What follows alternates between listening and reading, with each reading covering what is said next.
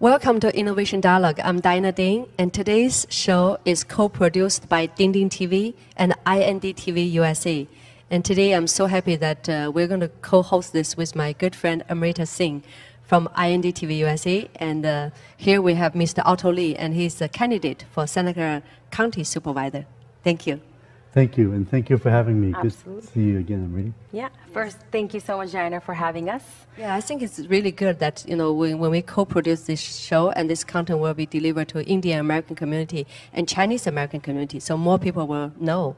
Yes. Yeah, as you were talking about earlier, 40% of the county that you are covering is Asians. So I think this will be fantastic to get the message across and get, what you have to say regarding the upcoming elections. Yes, it's a very important year. I think a lot of people don't really know that the election coming up in 2020 will be at different times.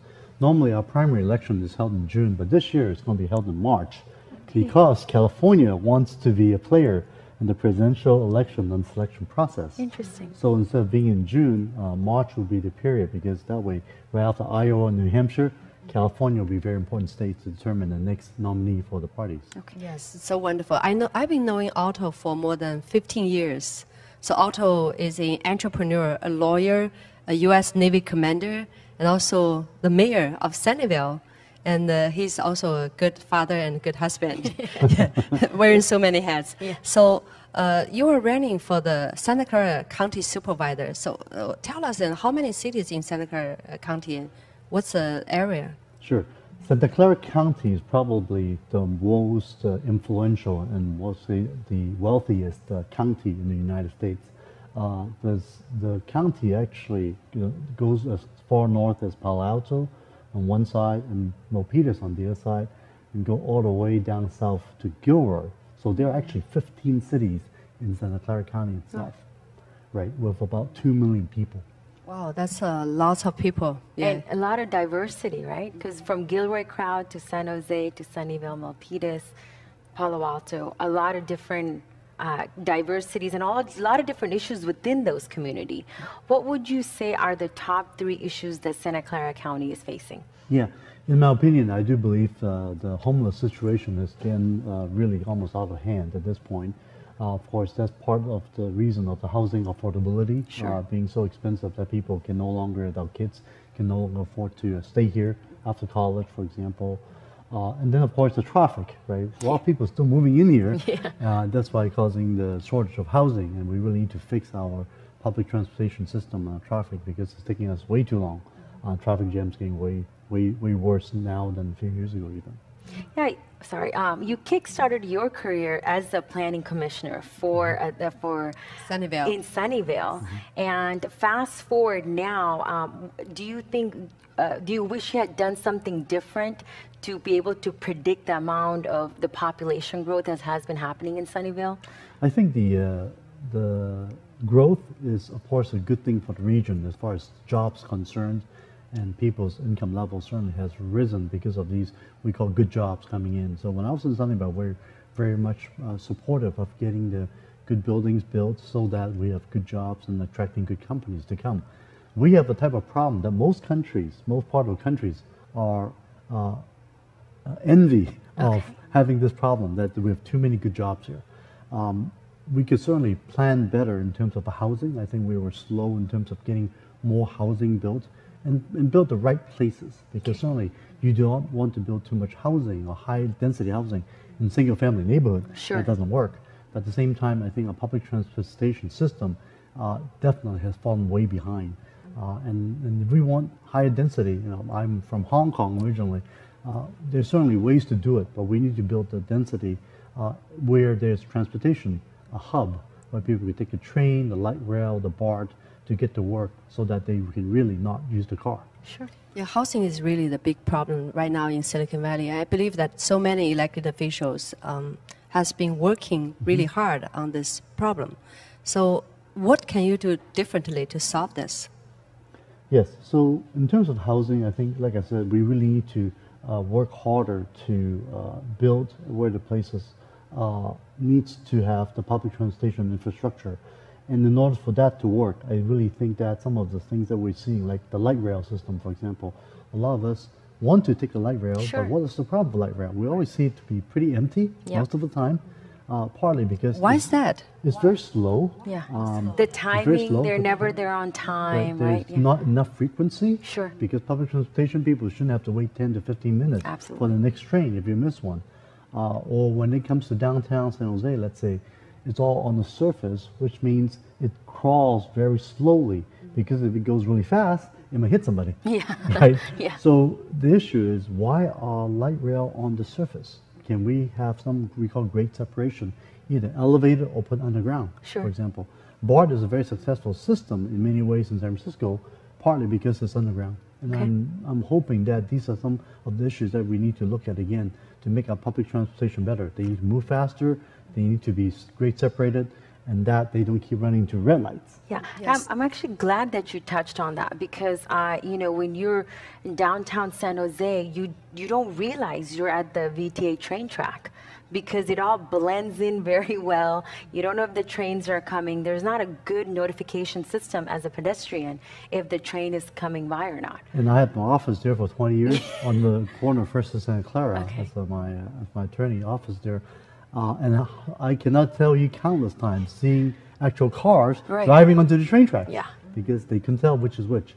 So the idea that the grade separation and having the light rail be undergrounded, I think these are some of the ideas that it's going to cost money to do, obviously.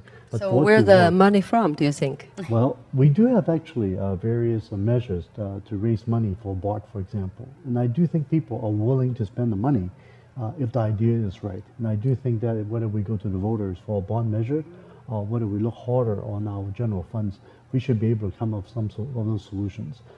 One of the things I'm very excited about is, for example, we drive these expressway in Santa Clara County. We call them Lawrence Expressway, Capitol Expressway, Montague Expressway. Sure. When you hear that word expressway, it means it's not city, Yeah. it's not state, it's actually county expressway. But we say expressway, how come we have to stop every 20 to 30 seconds for light? Yeah, because Like- you think you can zoom through Old, it, right? old Yeah. type expressway. Exactly, because these are expressway that was designed 40, 50 years ago Okay. without this density of people in mind. So what we really need to do is a lot of the areas where you see these intersections with the lights, they really need to have the grade separation built in so that they are either going above or below, so we don't keep stopping every 20 seconds and call it expressway. But is underground really the right way to go about it? Because I know the one in Milpitas, that's a beautiful BART station. Correct. Overpass. Because in terms of cost measurements, is it better to do it on an overpass, such as how the Milpitas is doing, or something underground? Right. What are the cost I differences? think we need to look at both. Oh, yes, underground is definitely more expensive. Sure. By far. Going above, but even above, sometimes people do not share your view that they are being pretty. Okay. So the design is very important to make sure it's done right.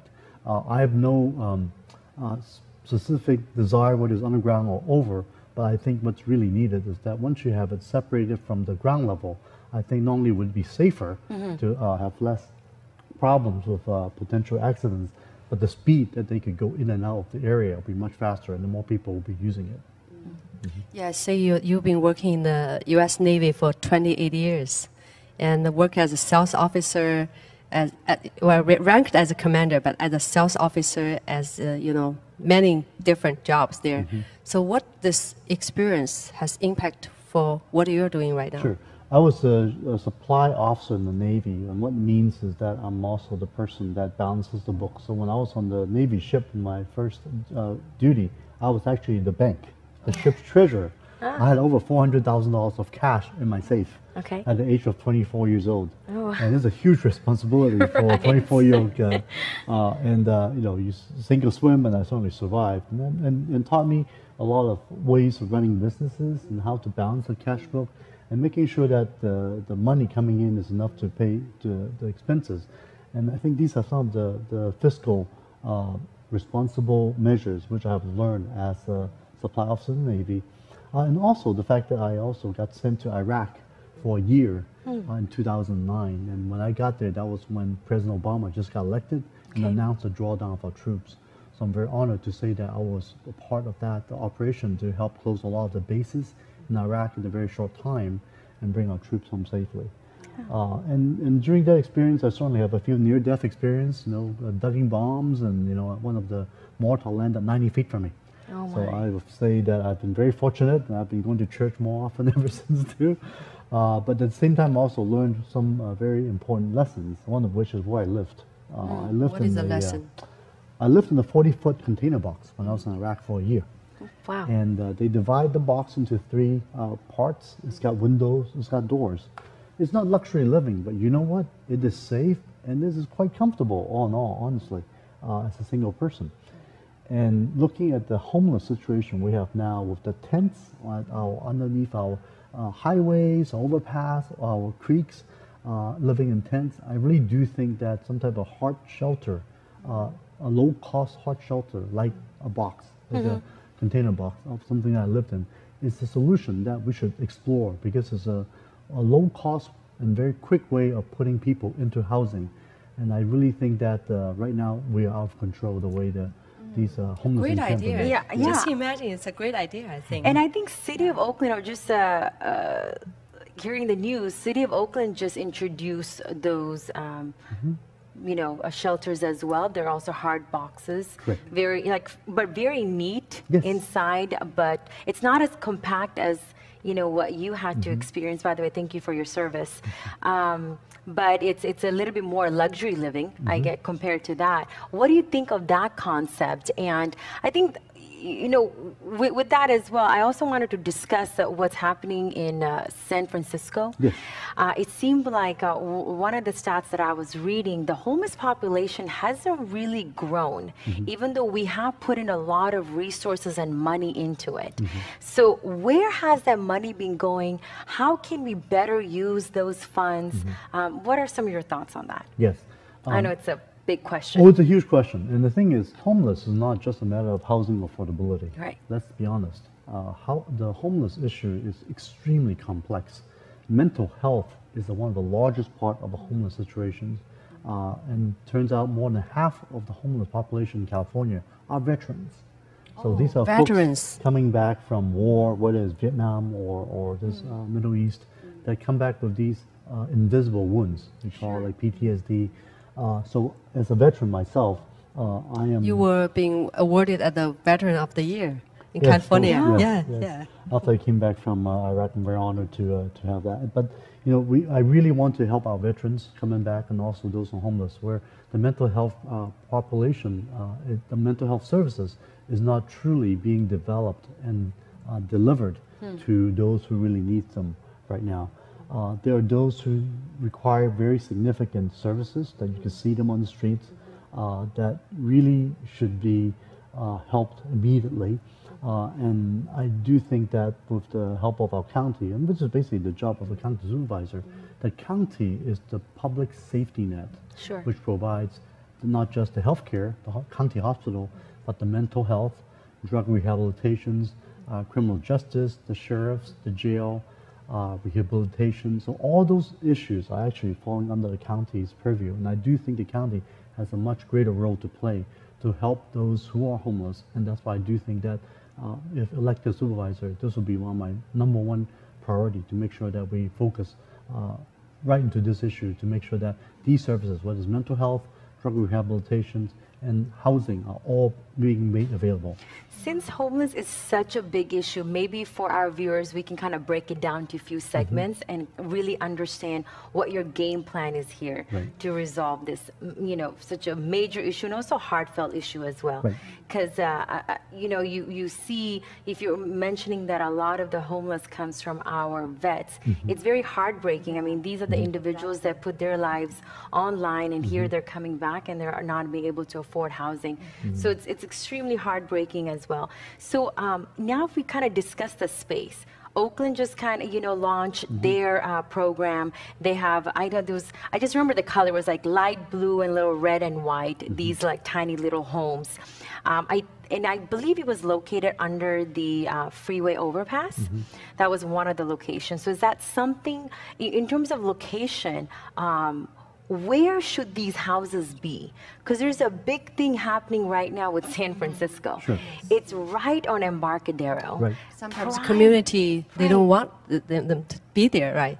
So where is the right location? Yeah. Yeah, no, I think it's important to have places located in terms of siting, in terms of land, in terms of Santa Clara County. Guess who's got all the land? It's not the 15 cities. The county actually has more land than everybody else.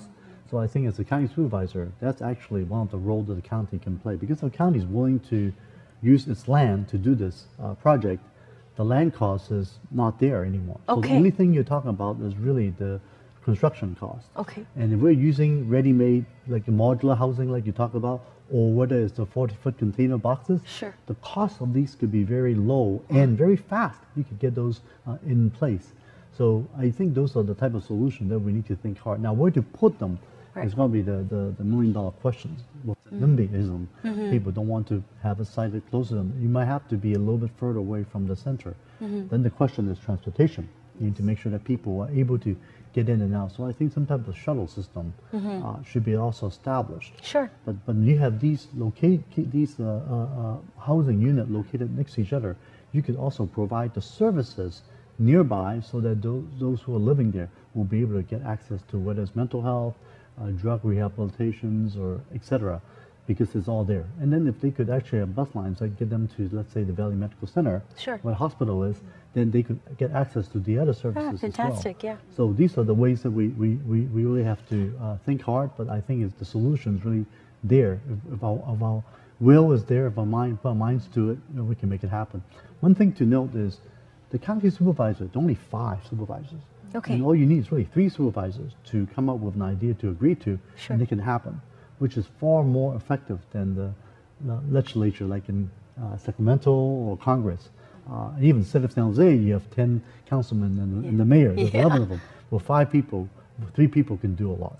I think many of the problems fundamentally is because of the policy.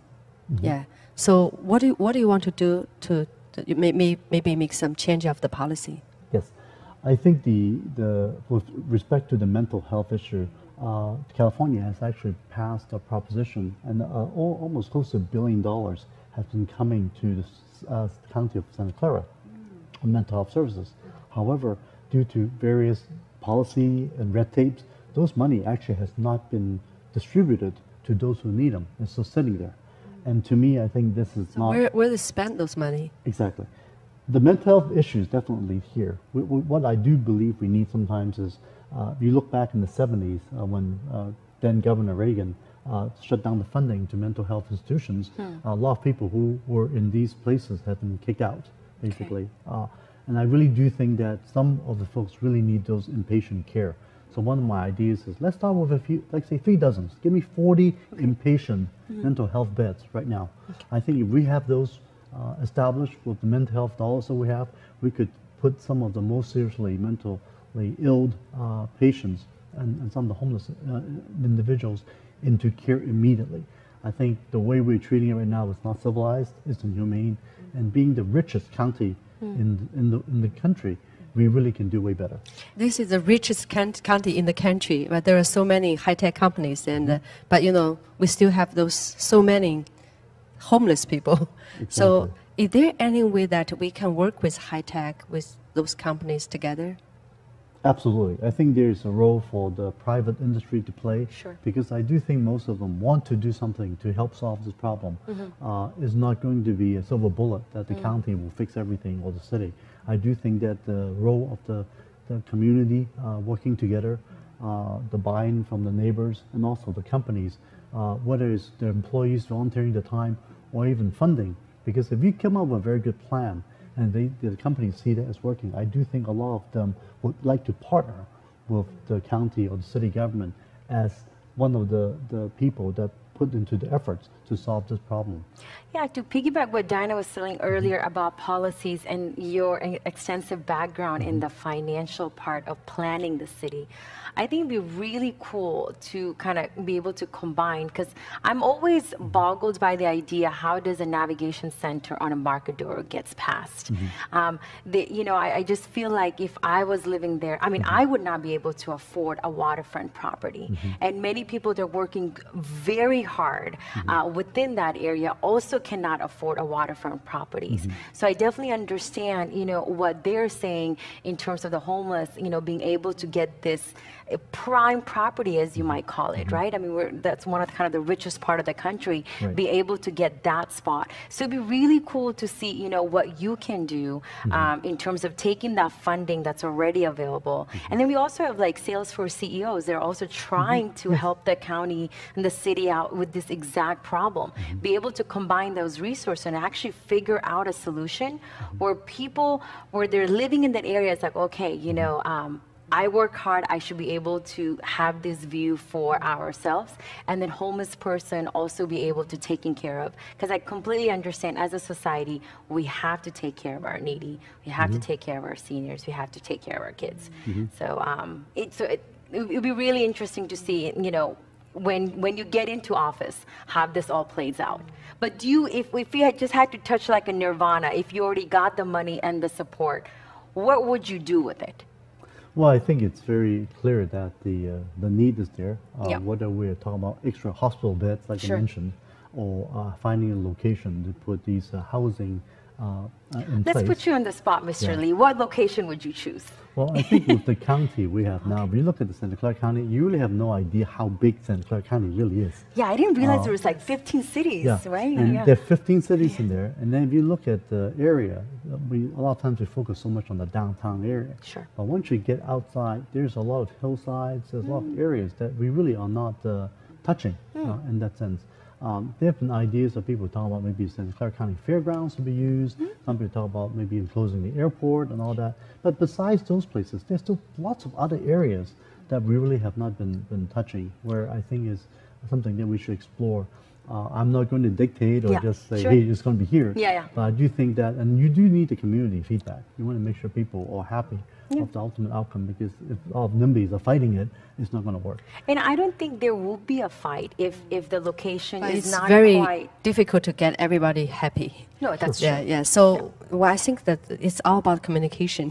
Oh, yes, you need, well, what you're talking about, I'm thinking there's really great ideas. If you are a county supervisor, so many great things will happen, but it's going to be very difficult. So can you just think that what's the most difficult things for you? To get all the resources.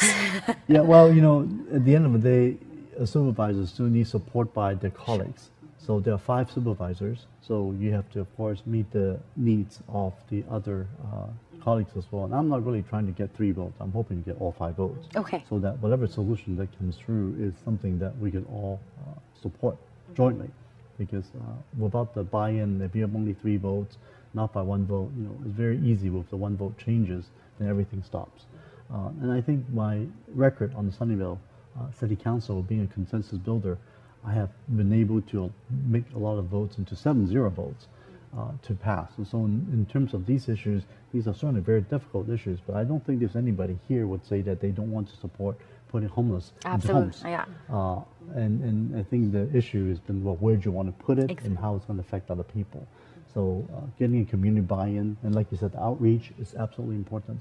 Just like any planning issues that you see in any city, when folks are trying to build a project, if the neighbors don't know what's going on, they would come and protest to object to the This happened in Cupertino all the time. All the time. And I just had another question. Since the show is called Innovation Dialogue, I wanted to, and we're in a high-tech area. Obviously, the world is looking at our innovations and using our innovations as well on a daily basis. What about something like an app for a city where you get to see, because like we were mentioning, there's a tons of resources and everything. There's going to homeless, or even the city planning on roads. Or I remember I live off of I'm in the Alum Rock area, and there was like $115 million crazy budget just allocated for a blue bus to go from just Alum Rock to Santa Clara, and I barely see that bus being filled. And now because of that construction, I mean, first of all, when the construction was happening, the traffic was horrible. Then now, secondly, there's a dedicated lane for that bus, but for what, 5 people? So I just wanted to see if there's like some kind of a cool app or something that a city can design, where as citizens we get to see. You can work with startups. Yeah, there are many of to be able to see where the funding's going, how it's allocated. You know, treat it like a business. Yes, I mean, transparency is very, very important. I mean, right now there's a lot of debate regarding the light rail extension to the east side because of that issue. It's like, why are we spending $500 million to build light rail and how many people will take it? Exactly. Same issues that you have. And I think it's important that our public transportation system, like we talk about, number one, I think it's too expensive. Right, we're talking about over $2.50 for people who are working every day, round trip. You know, in most cities, public transportation is something that is very, very low cost, especially those places that have a lot of high density. They don't try to make money of public transportation. It's a service. Sure. So this whole fare box recovery idea, I'm against. I really think that we need to figure out how to get people in it. I'm even supportive of making public transportation almost free, if not free altogether, just to get people into the habit of taking it. Because if it costs more to take the public transportation and more time than your car driving to wherever you need to go to, who would take the public transportation? Exactly, yeah. Right. So and that's what's causing all the traffic jam that we have on the road. So by fixing our public transportation so that people actually will be using it, where it's high density, higher frequency, lower cost, and faster from place to place, I do think that the situation on the roads will get a lot better because less people will be driving. So it's a total solution. Yeah. Well, we're almost there. The time is already there. So the last question is, if you get elected as our county supervisor, what will you do differently in the innovative way for our county? Sure. I think being Silicon Valley, I think technology is so ingrained. One of the first things that I want to tell people is, why are our VTA buses still running on anything but electric? Believe it or not, in China, every major cities in China, all the city buses are already today electric, 100% electric. It is. It is. That's so cool. We are behind. Yeah. As much as we think we are so advanced, we're way behind. Okay. And I do think that our buses needs to be converted to electric, not 15, not 20 years. We need to do it now. Sure. Oh, well, thank you. Thank you.